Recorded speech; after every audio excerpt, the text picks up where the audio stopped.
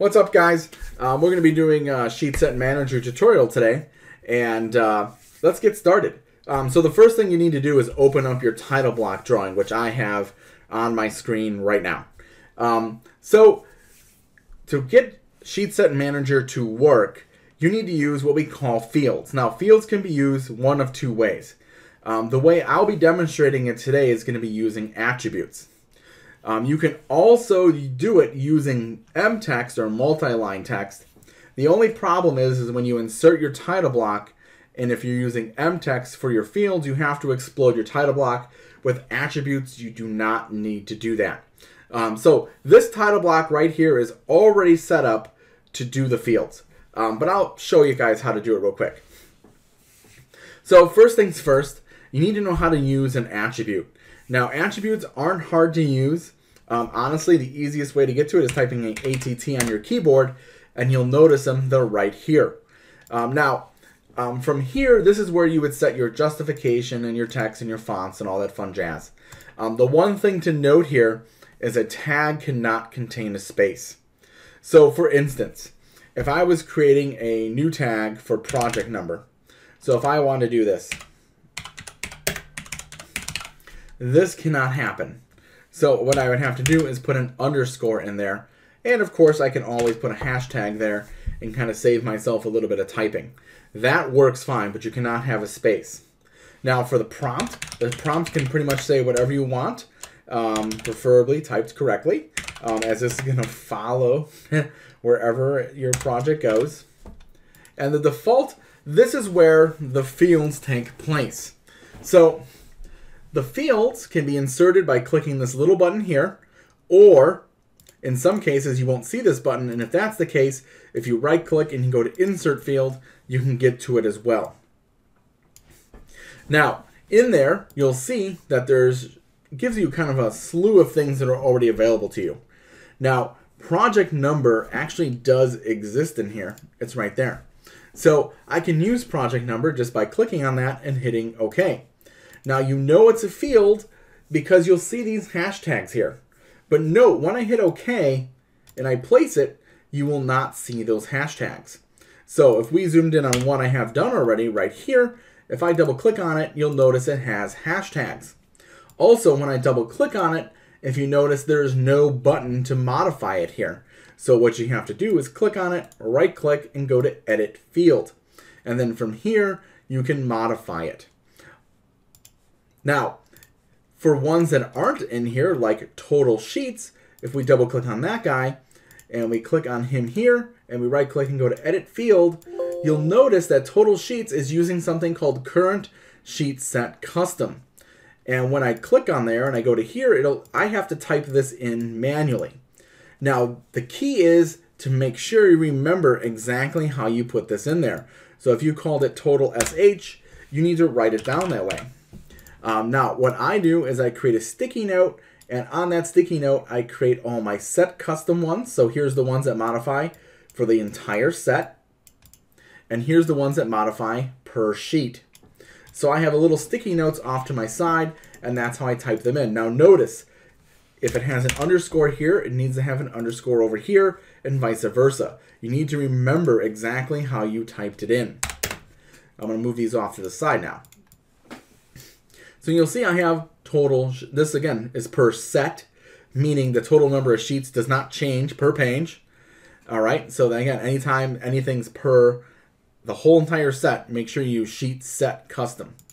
Now, when something changes per sheet, perhaps the CAD drafter changes per sheet. If you click on that one there, and I go to Edit Field, if you notice that one's set up as Current Sheet Custom uppercase. So meaning that one there will change for every individual sheet, possibly. Sometimes it won't, but if there's a chance it will, you want to make sure this is set up correctly. And again, remembering which ones are part of which one works great. So meaning, these are all part of individual sheets. So these are all Current Sheet Set Custom right here. And these are Set Custom, meaning Current Sheet Set Custom. So again, Current Sheet Custom, Current Sheet Set Custom, meaning these are per the entire set. These change per sheet. All right. I'm going to hit OK and hit OK. So once your title block is set up like that, you can just click Save and create a new drawing. Now, we're going to create a new drawing real quick. So we're going to go to New. There we go. Civil 3D, Imperial NCS. Again, I'm just going to kind of use the defaults here, just showing you don't need to use anything special. I'm going to go into Layout Space here, and I'm going to insert that title block. I just removed the viewport. So let's go to Insert Block, Browse. There's my title block. And I'm going to hit OK. And I'm going to hit OK. I'm not going to change anything there. I'm just going to let it insert, and it's going to look funky. But don't worry, it's going to change. So I'm going to call this one, rename, Sheet 2. And rename, Sheet 3. I don't know why I called it Sheet 2, but I'm going to keep with it. I already started it. In fact, you know what I'll do is I'm just going to create a copy here. We'll delete this one out, and then we'll just cheat. So I created one sheet here. I'm just going to move a copy, create a copy, move to the end, and I'll rename it. And the reason I'm doing this is I want to show you it's going to change on all the sheets. I won't have to go to each individual sheet to do this. So I'm just going to create a few layout spaces here. So I'm just going to copy it around. You don't necessarily need to do this to do the tutorial with me here, but if you want to follow click for click, that's what I'm doing. There we go. So I created some other sheets. Now, if you notice, all these other sheets are not set up. They all look like a bunch of hashtags, right? But that's instantly going to change in a moment here. So when this is done and I have everything set up, I want to save this sheet first. If you do not save this sheet first after you create a new sheet, man, you'll give yourself a headache trying to figure out what went wrong. So make sure you save before you do anything with Sheet Set Manager yet. So I'm going to save this again, and I'm just going to kind of come over to my CAD videos, projects, Sheet Set Manager, and I'm going to call this multi-sheets.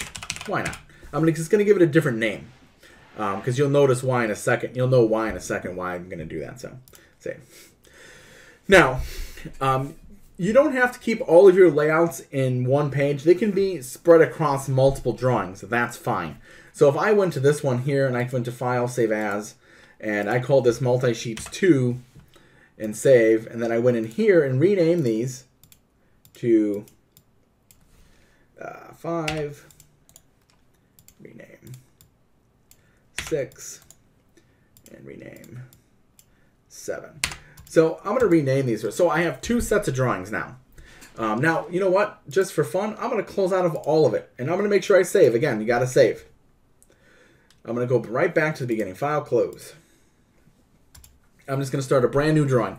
Now, note, I'm not in any of those drawings right now. You could have stayed in them. That's fine. But I'm going to show you, you don't have to be.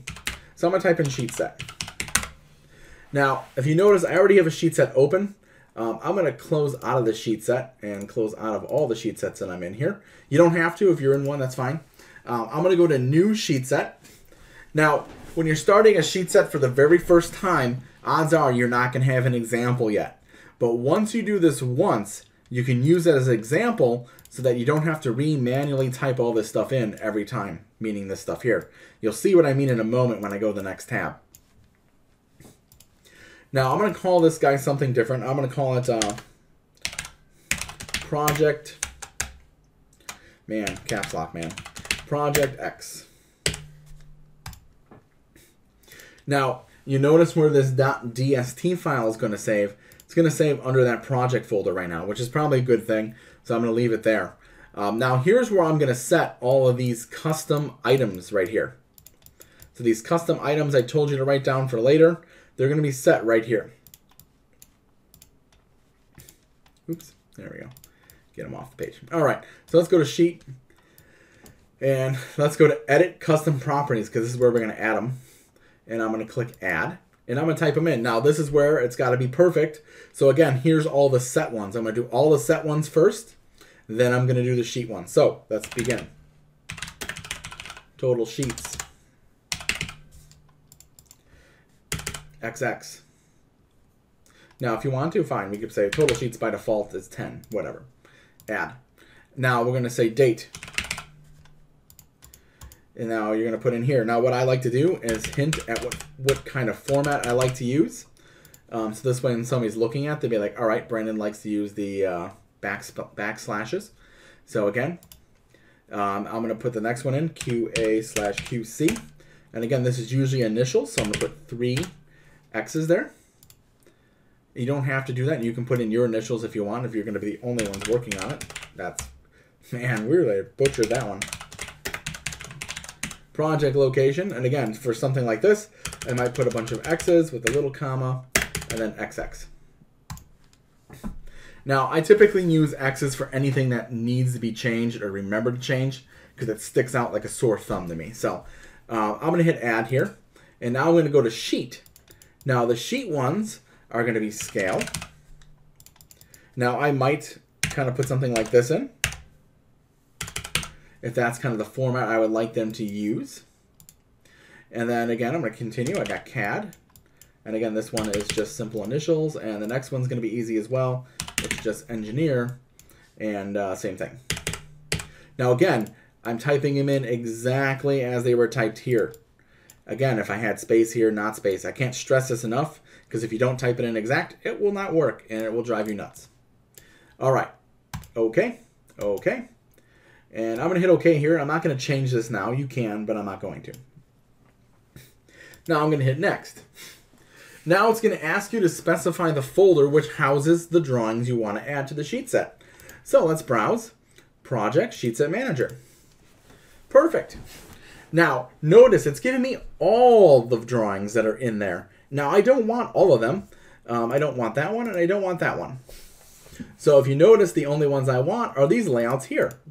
And again, why I kind of named them nice, it kind of sticks out very nicely. Perfect. So I'm going to click Next. And you'll see it's going to kind of give you a rundown of importing them. And I'm going to click Finish. Now, it's going to go through, and again, I kind of messed this up, right? I have sheet 2 here and a sheet 1, you know, but it doesn't make a difference. It all works just fine.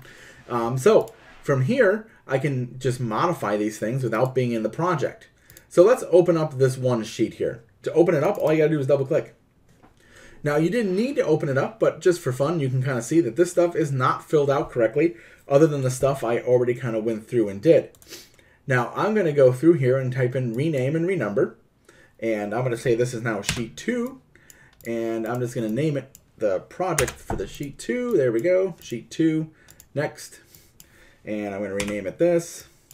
And again, I'm just going to kind of so I'm just kind of going through and renumbering them real quick. Perfect, perfect. Next. And there we go. You could do this another way too. You don't have to go through this this rigmarole here, but I just wanted to go through and just kind of quickly fix this. Now, what you're going to notice is I'm doing all the sheets here. Now, total sheets will not automatically update. That's still a manual deal for me. I still have to put that in myself. There we go. And sheet 7. Perfect. And we'll hit OK. So now I went through and redid this. Now you might be questioning it and going, hey, Brandon, it didn't change. If something doesn't change, just type in REA. And you'll notice, boom, changed. Now, if you notice, I wasn't even on these other sheets, but look at that. Perfect. Perfect. So it goes through, and I'm modifying all the other sheets. Even the sheet 5, I'm not even in this sheet right now. But if I double click on it, you'll notice I'm modifying it. So let's go into here now and let's go to properties. So this is for the entire set. So I'm going to go to properties of that and I'm going to put in my set items. And these are my sheet items, but that's fine. So I'm going to say add these as your defaults, no big deal. All right, so here's my set items. So right now, if you look right here, the set items, you know, right, not really good.